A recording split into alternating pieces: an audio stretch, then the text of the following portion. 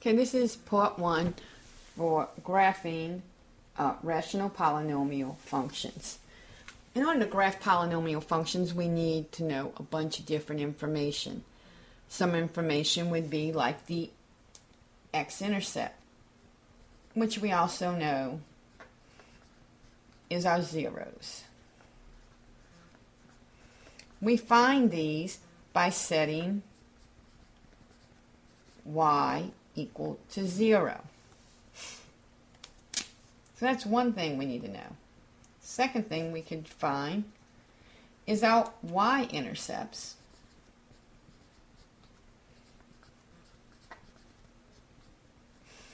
And we do that by setting x equal to 0. So you want to write all these down, and we're going to be working with each of these. Our third step that we look for, especially with rational polynomial functions, is our denominator restrictions. Remember, our denominator cannot equal 0. So we want to find those things that will make our those numbers that will make our denominator 0.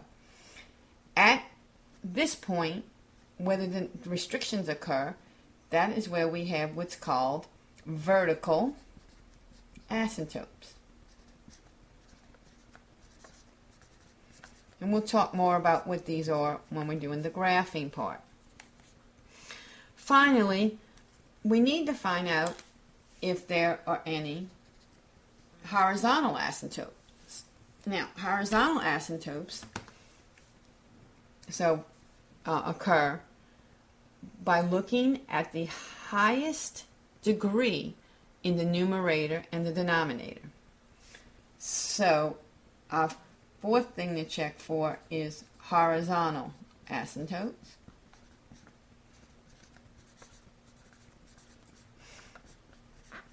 And a fifth thing is to see if there have any what's called holes. Holes occur when a term in the numerator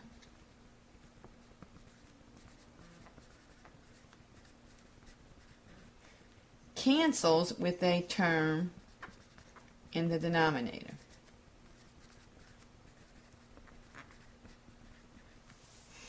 Now this is a lot of information, and so we're going to take this one step at a time. Okay? So let's first talk about holes. Looking at this polynomial expression, f of x equals x minus 1 divided by x squared plus 2x minus 3, the first thing we always have to do is factor. So we're going to factor our denominator, x plus minus 3 and 1. The two numbers multiplied give you 3. When you subtract them, you get 2. Now, if we notice here, there are two numbers that would make our denominator 0. Negative 3 and 1. However, for the quantity x minus 1, we can cancel, leaving us with 1 over x plus 3. Where these denominators cancel is where the graph of the function has what is called a hole.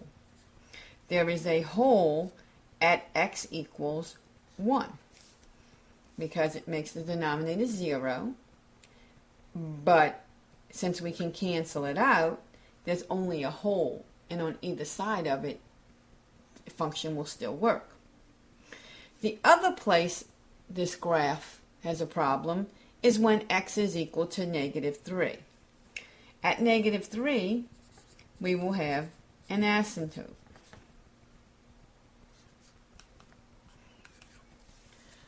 An asymptote is a vertical line, like an imaginary vertical line on a graph that the graph cannot cross. It's a vertical line on the coordinate plane that a graph cannot cross. So remember these two things. we can find wholes by terms that cancel, and we find asymptotes that are the values where the denominator is 0. So x equals -3 and x equals 1 would both make our denominator 0, but since we can cancel the quantity x minus 1, there's a hole there. We can't cancel the quantity x plus 3, so there's an asymptote. So we will continue with using this information in the next part. Okay, we need some more information before we can graph these. So our next thing we're going to look at, we talked about holes, we talked about vertical asymptotes, now we're going to talk about horizontal asymptotes. The way you find a horizontal asymptote is to look at the degree of the numerator and the degree of the denominator. So I'm going to give you 3 examples. 1, the degree of the numerator is going to be less than the degree of the denominator.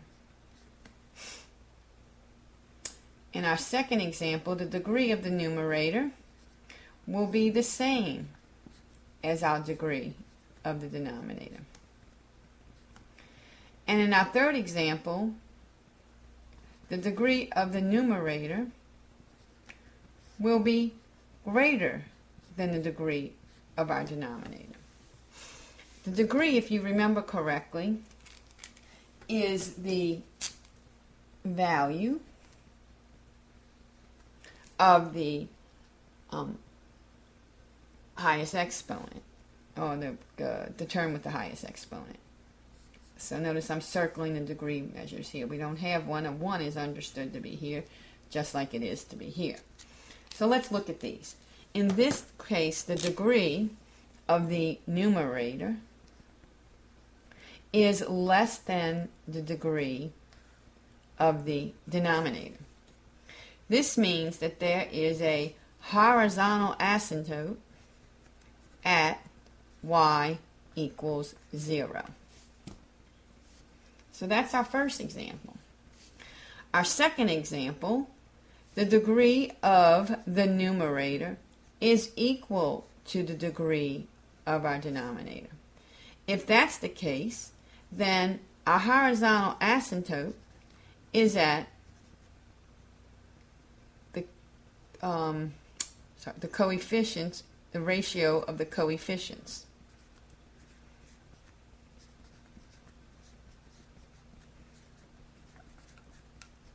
Or leading coefficients.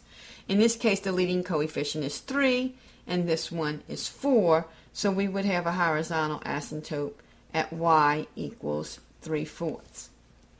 Finally, we get our third example here, where the degree of our numerator is greater than our degree of our denominator.